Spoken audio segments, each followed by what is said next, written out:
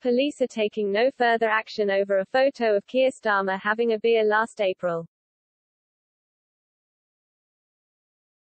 The Labour leader was pictured drinking indoors with colleagues just before last year's local elections in the Durham Force area. Last night, they confirmed that no further action was being taken with regard to the incident. "We have reviewed the case," said a Durham police spokesman. "We have determined that no laws were broken and no further action will be taken in this matter." The move followed demands from various Tory MPs following the scandal involving Boris Johnson and the No. 10 lockdown Christmas party first revealed by the Mirror. David Morris, Tory MP for Morecambe, claimed in a Commons debate that there was no difference between what Boris Johnson and Sir Keir had been accused of.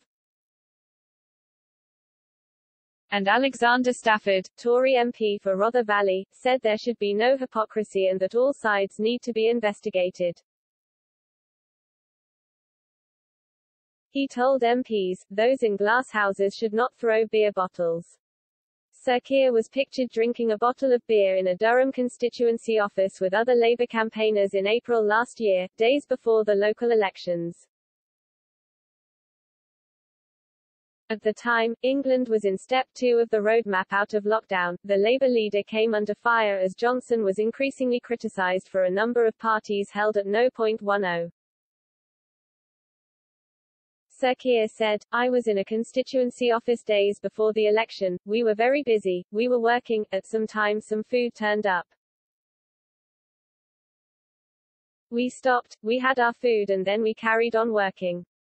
That is not a breach of the rules, it's not a party and it's no comparison to the Prime Minister, it was perfectly lawful to meet for work, which is what we were doing." The party that was put to the Prime Minister on Wednesday happened because an invitation was sent to 100 people saying let's have some socially distant drinks in the garden and bring your own booze. Asked where he draws the line, the Labour leader replied, "The line is drawn in the rules," and the Prime Minister broke the rules.